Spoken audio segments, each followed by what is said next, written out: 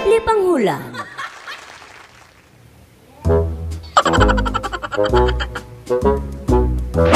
Good morning everyone! So for today's video, tayo ay magluluto ng ginisang repolyo na may corned beef.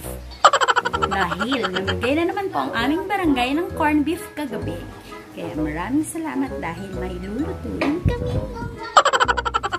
Ito ang ating kailangan: repolyo, sibuyas, kamatis, bawang, corned beef, canola oil, at black pepper.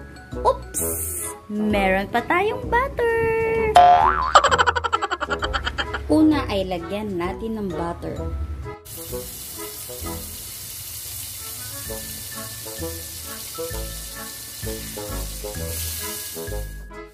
Lagyan din natin ng kaunting cooking oil.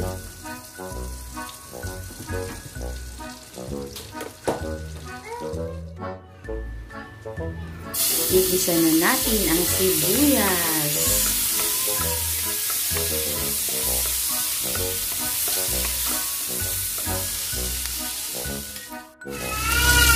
Pati na rin ang ating bawang.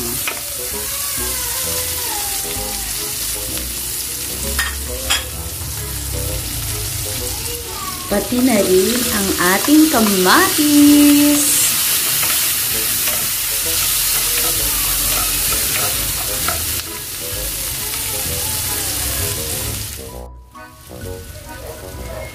Pagkatapos ay pwede nang ilagay ang corned beef.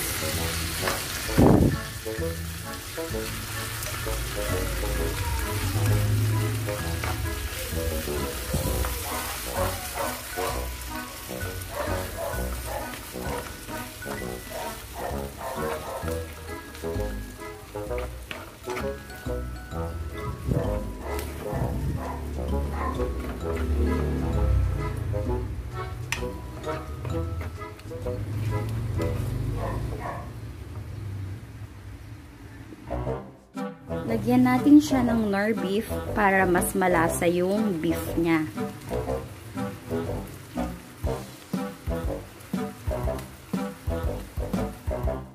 Lagyan natin ng kaunting tubig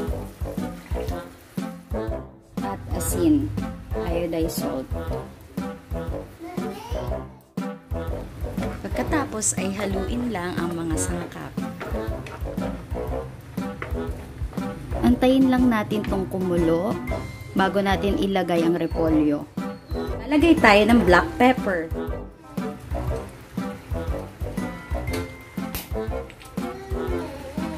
Tapos ay haluin.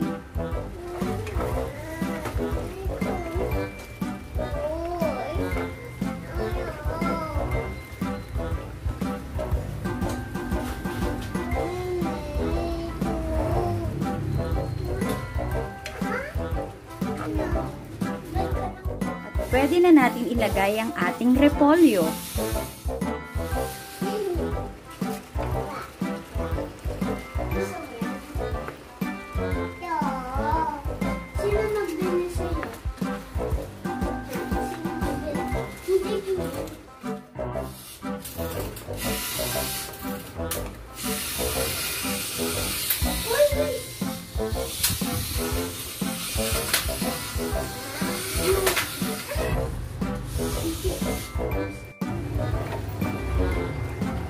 Haluin lang ng haluin hanggang sa maluto ang repolyo.